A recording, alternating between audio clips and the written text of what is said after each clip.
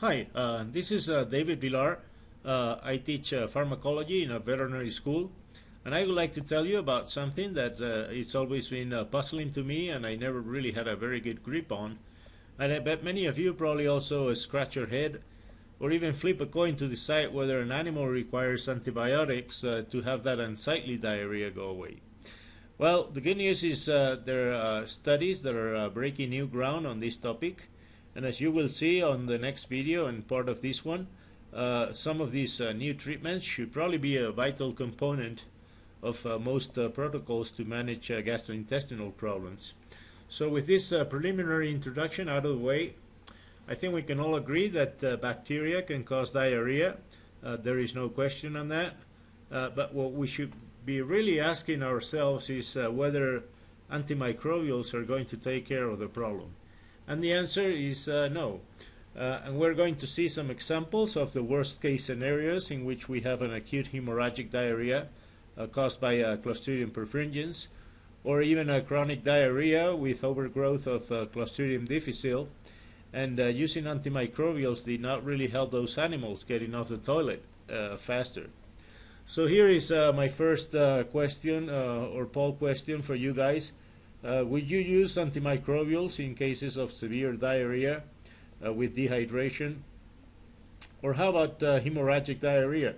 Or even diarrhea with positive cultures or positive PCRs for pathogenic bacteria? I'll give you a couple of seconds to think about the answers. And in the meantime, I'll tell you that I've always been kind of trigger happy jumping into metronidazole for those non-specific diarrheas, and I'm finally starting to think out of the box, so to speak. And with this new evidence that is coming out, it clearly points to not using antimicrobials in most of these cases. So the answer to these questions would be no. And you may all ask yourselves, well, why not?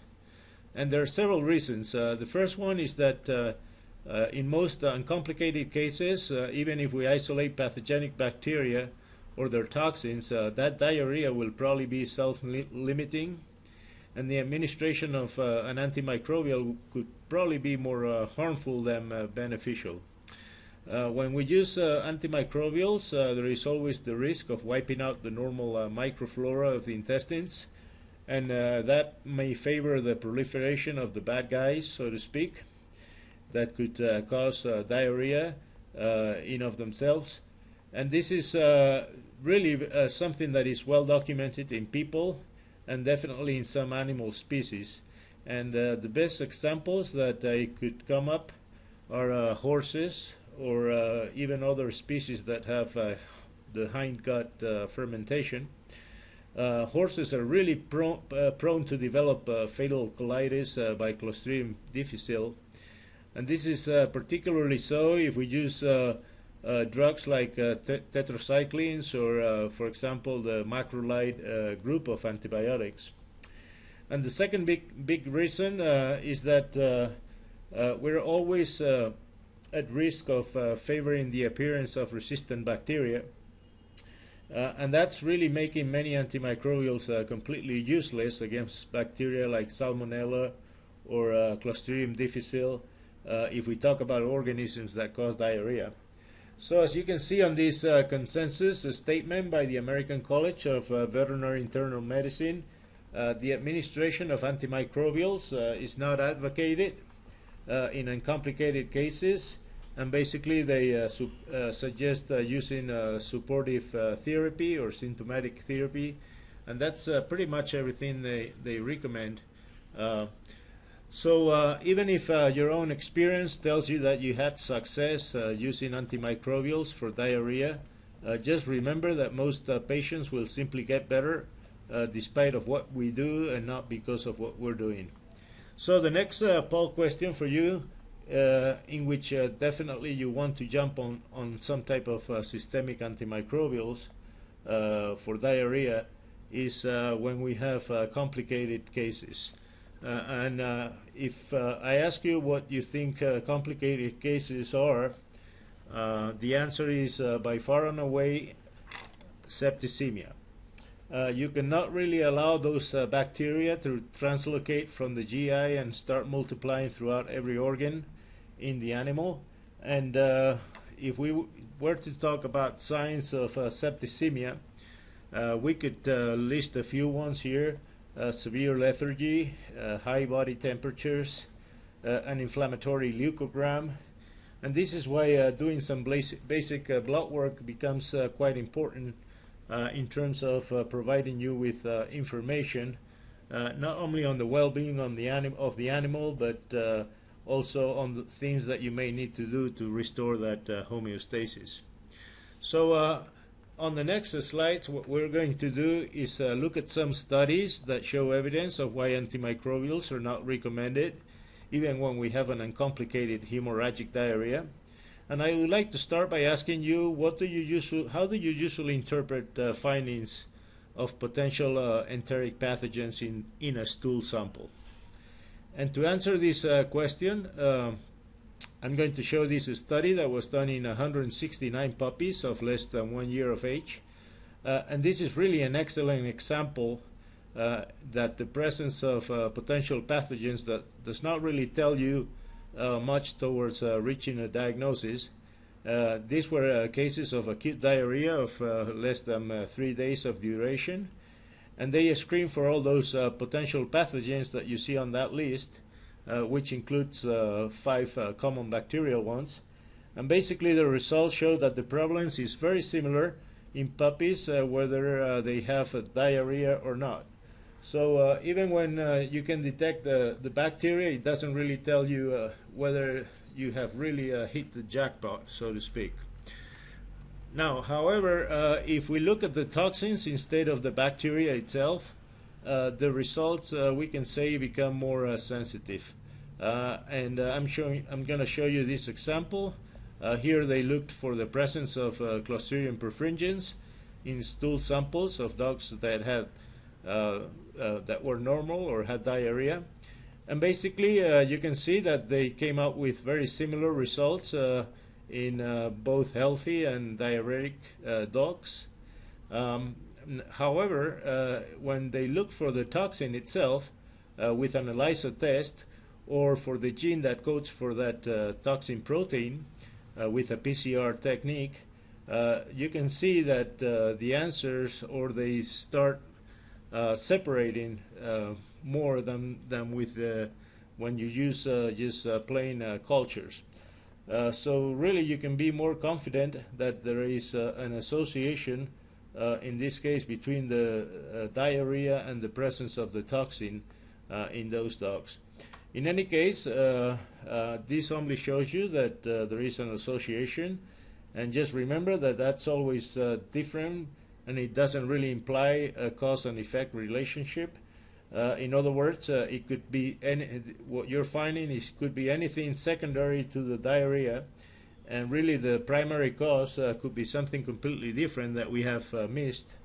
So as you will see in a minute, this is particularly the case in some cases of chronic diarrhea, probably not so much in acute ones. So now there is no doubt that Clostridium perfringens can cause diarrhea, and it used to be called acute hemorrhagic gastroenteritis, and now it's better called acute hemorrhagic diarrhea syndrome, because they found that there is no damage to the stomach.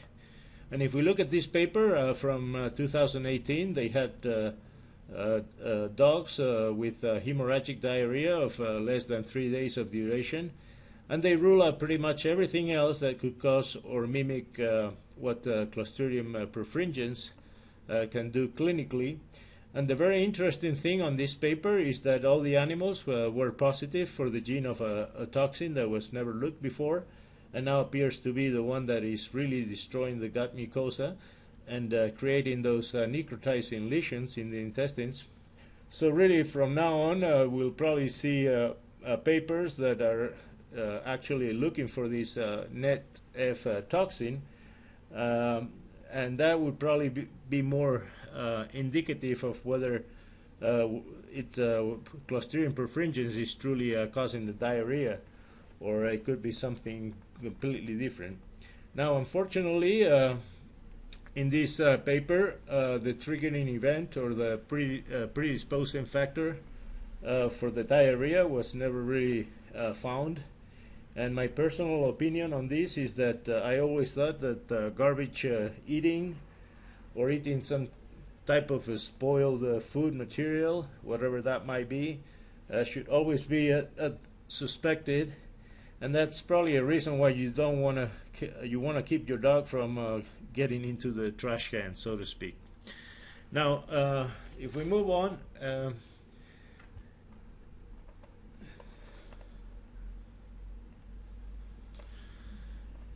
now moving on, when addressing the treatment of bacterial diarrhea, here is a very interesting paper, also from 2018. And they designed two different treatments for dogs with acute hemorrhagic disease syndrome, obviously caused by Clostridium perfringens. Here they had 25 dogs that met the criteria with signs of hemorrhagic diarrhea, some lethargy, dehydration, anorexia, but there was no indication of septicemia, and they were all positive for that new NET-F toxin that just was recently discovered. So how would you treat these animals if they were to come into your clinic? The question is posed here, and the answer you probably already know. You want to use at least symptomatic treatment, or they could develop a potentially lethal hypovolemia. And so basically aggressive fluid therapy is in place. Antiemetics if there is vomiting, analgesics if they had abdominal pain, and some obviously you want to provide them with a gastrointestinal diet that is easily digestible. Now, how about the question on antimicrobials? Would you use them?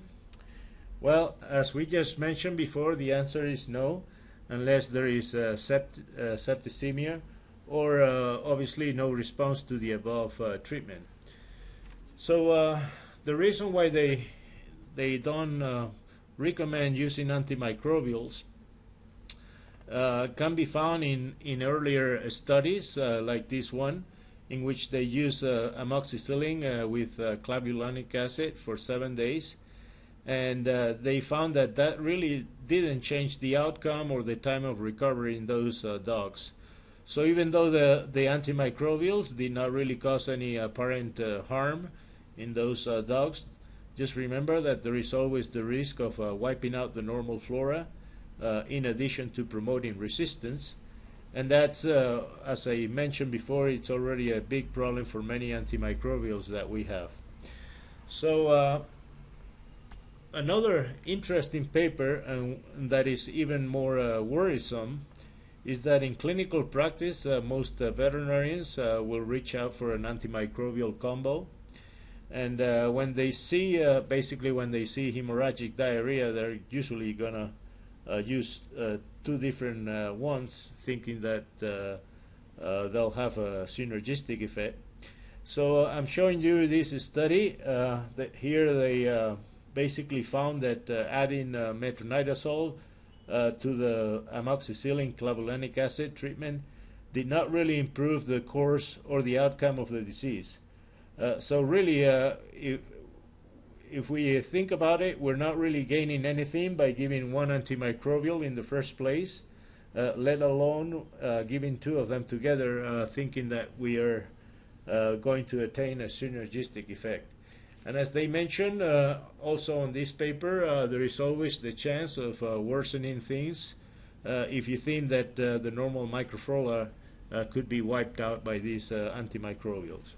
So if we go back to the previous study, the latest story on the treatment of dogs with acute hemorrhagic diarrhea, it's truly fascinating.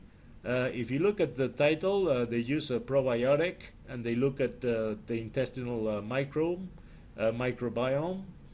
This is basically a quantitative PCR that tells you the degree of dysbiosis in fecal samples, which is basically a way of tracking changes in the gut microflora over time. Healthy dogs, as you can see here, they have a positive DI, and dogs with some type of usually gastrointestinal disease tend to have a negative index. So basically, the quicker we can turn around this DI index, probably the faster that animal is likely to recover. And this is where probiotics come into play. These are basically organisms that are going to repopulate that normal flora, and by doing so, supposedly they are outcompeting or displacing the bad guys, so to speak, and that's going to return the normal function, the normal function of the intestines quicker.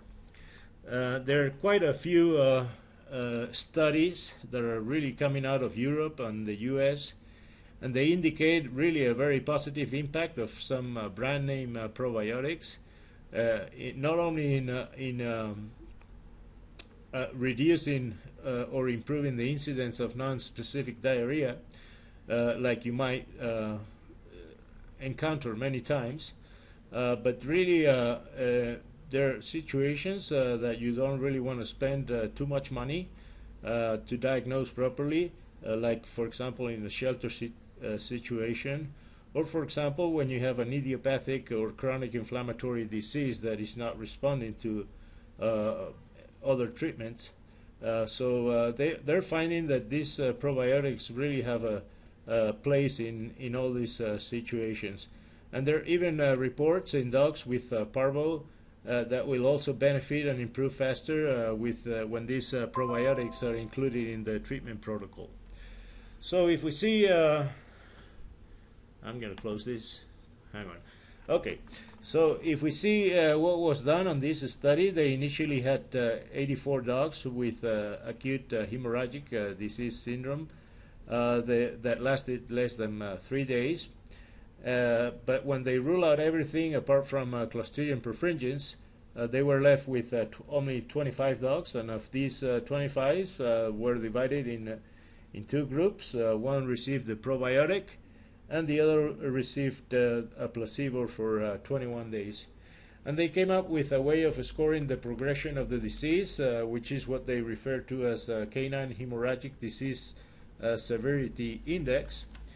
And they did, and apart from that, they collected stool samples on days 0, 7, 21, and they did the dysbiosis index on those days, and obviously a complete workup for Clostridium perfringens and its toxins.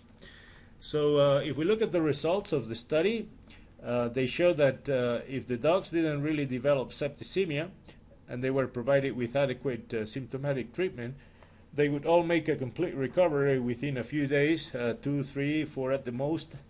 And what is most interesting is that the probiotic group had a much faster clinical recovery of 3 days as opposed to 4 days for the placebo group. And when they look at the